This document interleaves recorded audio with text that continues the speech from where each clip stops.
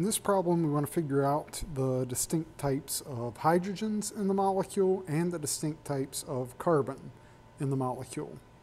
And what you should immediately kind of recognize with this is three of the same group. We have this central carbon, and there's an ethyl group, and an ethyl group coming off of it.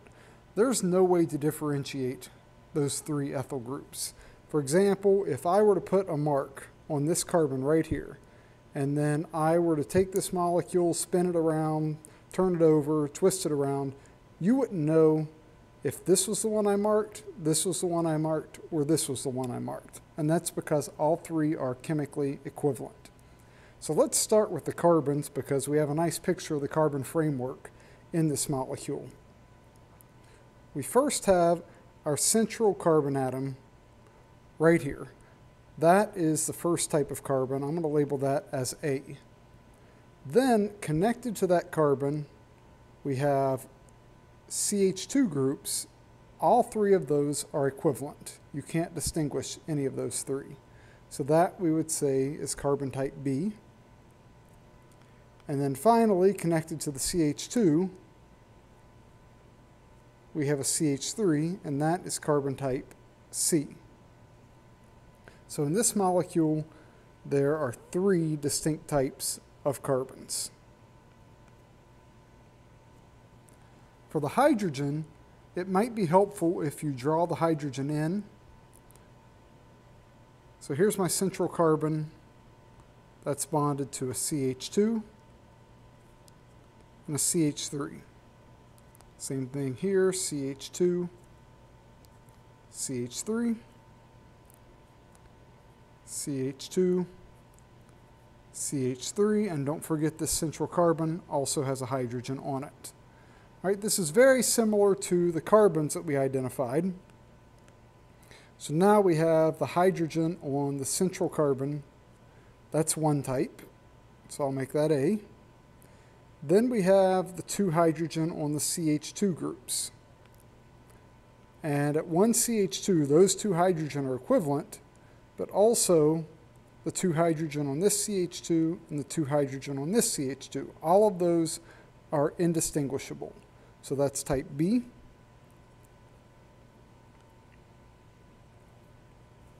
And then the same thing with the CH3.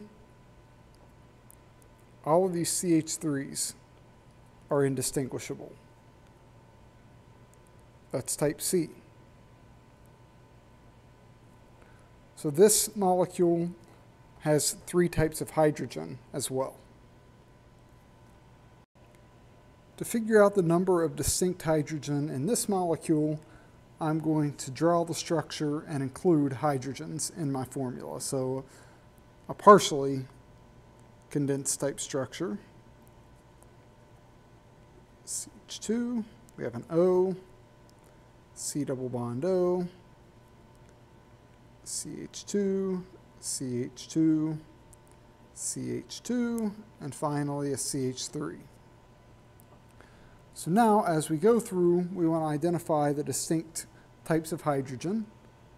And I'm going to start with the left end, and we have these three hydrogen. Those are indistinguishable from one another. So that's going to be hydrogen type A. Then we get to the CH2. Well, this is different than the CH3, so that's going to be type B. But the two hydrogen on that carbon are equivalent.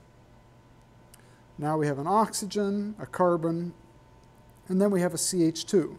Now sometimes people will mistakenly think, well, that should be B like this because they're both CH2s. But they're in different environments. And in fact, I can distinguish those verbally just by saying the CH2 bonded to the carbonyl versus the CH2 bonded to the oxygen. Those are in different environments. Those are different types of CH2 groups. So that'll be type C. Next, we go on to another CH2. That's going to be type D. And you can distinguish that from this one by saying this CH2 is just one carbon away from the carbonyl. This CH2 is 2 carbons away. They're in different environments. We come down to the next CH2, that is E. And then finally, the CH3 is type F. It's different than this CH3 because there's not symmetry. This CH3 is 2 atoms away from an oxygen. This CH3, if you want to count from that oxygen, 1, 2, 3, 4, 5 away. So they are distinct.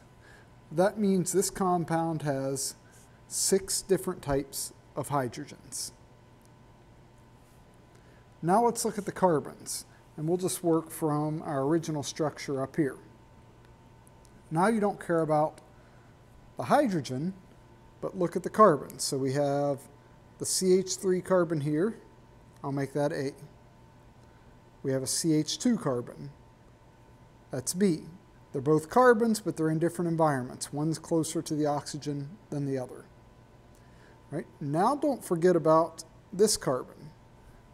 It doesn't have any hydrogen, so we didn't even look at it down here. But in terms of carbon, it is a distinct type of carbon. So that would be C. This CH2D. This CH2 carbon, E. This CH2 carbon will be F. And then the CH3 will be G. So this has 7 distinct types of carbon.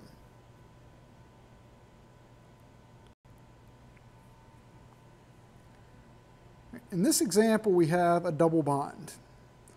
And when you see a double bond, you really want to think about that as kind of a lock in the molecule. Meaning, let's just say we have this simple compound here. Even though these 2 hydrogen are on the same carbon, those are chemically distinct. Why? They're in different environments.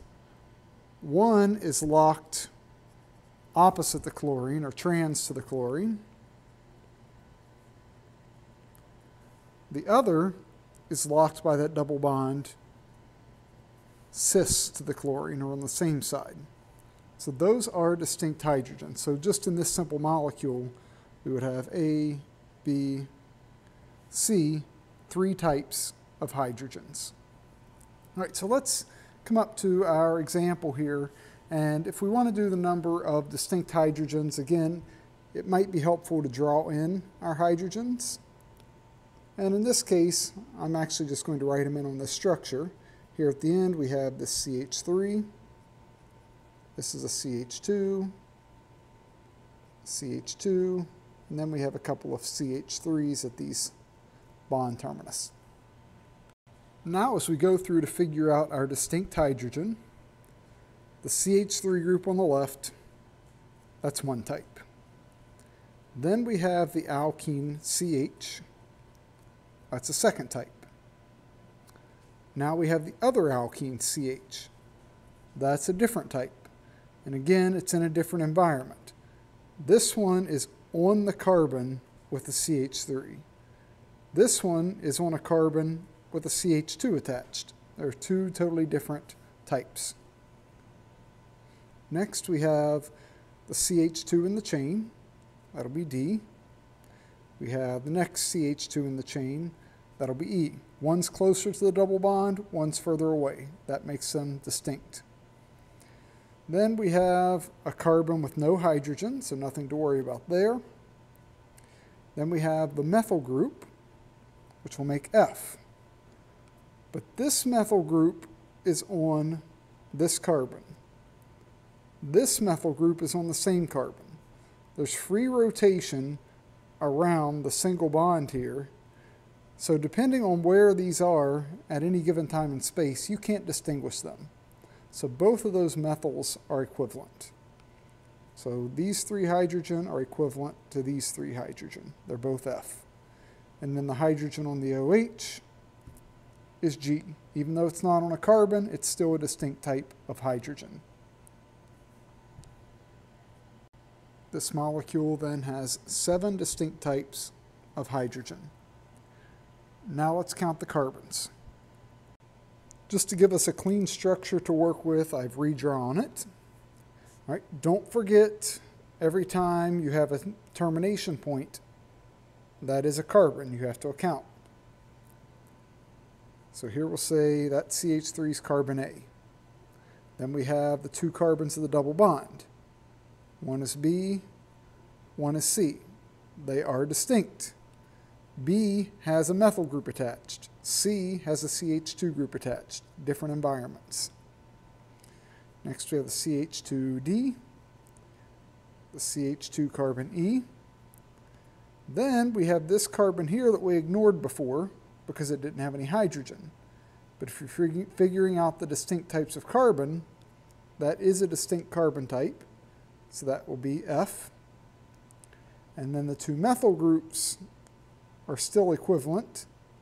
Those will each be G.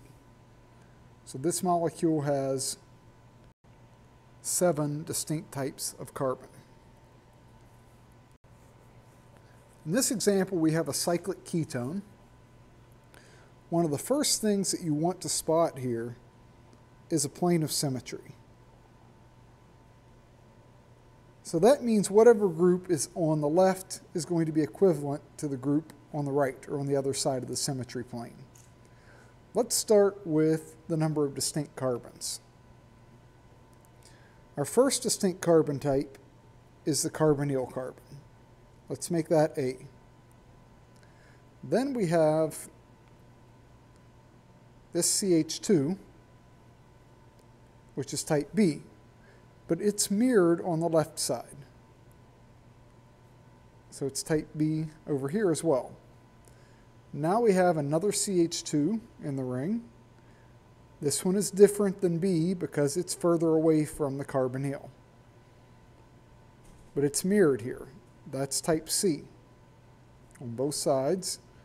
And then at the bottom of our ring, we have a carbon that's type D.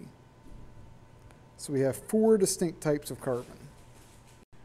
Now when we want to determine the number of distinct hydrogen types, you still want to keep in mind the symmetry that runs through this molecule. It runs through this carbonyl, through the carbon, and through this carbon on the bottom. Let's go ahead and draw in the hydrogens so we can keep track of them. 2 here, 2 here, 2 here, 2 here, and 2 here. Right now, just like we did with the carbons, we have these 2 hydrogen that are equivalent to these 2. So that's type A on both sides. Then we have these 2 hydrogen at this CH2 that's equivalent to these 2 on the right. That's type B. And then finally, down at the bottom of the ring, you have this CH2 group. That's the 3rd type of hydrogen. That's type C. So this one has 3 distinct types of hydrogen. In this molecule, we have a ring. There's a couple of wedged groups on it, and you really need to be careful if you have chiral centers in an acyclic molecule or groups on one side of a ring. Because if I draw this in kind of a slightly different viewpoint, and we think about the chlorines are out, which we can equate those to being upward. And then we have hydrogen that are kind of downward on the bottom side of the ring.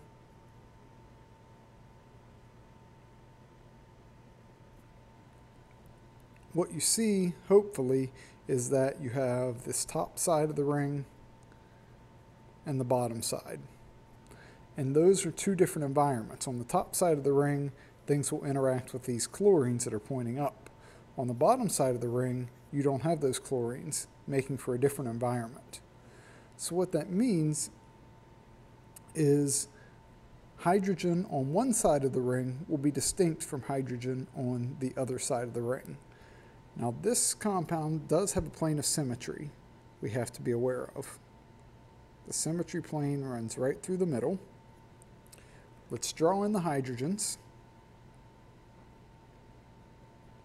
We have a back hydrogen here, a back hydrogen here. Then on the next carbons, we have an out and a back, out, back, out, and back. So like we've been doing, let's start with the hydrogen on these carbons. These hydrogen, we have one on the left, it's back. The one on the right is on the other side of the mirror plane. It's equivalent, so that's also type A. Now we come further around the ring. We get to these carbons, which are mirrored. The hydrogen that are out represent one type, so this would be B. The other out hydrogen on that carbon is also B. Those are up close to the chlorine. They see the chlorine's environment. The back hydrogen are distinct, type C. Those are down on the bottom of the ring, away from chlorine's environment. And next we get to the CH2 group. At the very bottom, we have the out hydrogen, which is D. It's out in the same direction as the chlorine. The back hydrogen is E. It's back away from the chlorine. So this molecule has 5 distinct types of hydrogen. When we go to do the carbon, it actually becomes a little simpler because you don't have carbons above and below the ring. We just have the carbons that are part of the ring. So if I redraw this, we still have our plane of symmetry. But now it's a little simpler because we just need to go through and figure out the carbons. Here's one type. It's mirrored on the other side of the plane. Here's the next type, which is mirrored, and then the third type is down here at the bottom. So we have 3 distinct types of carbon.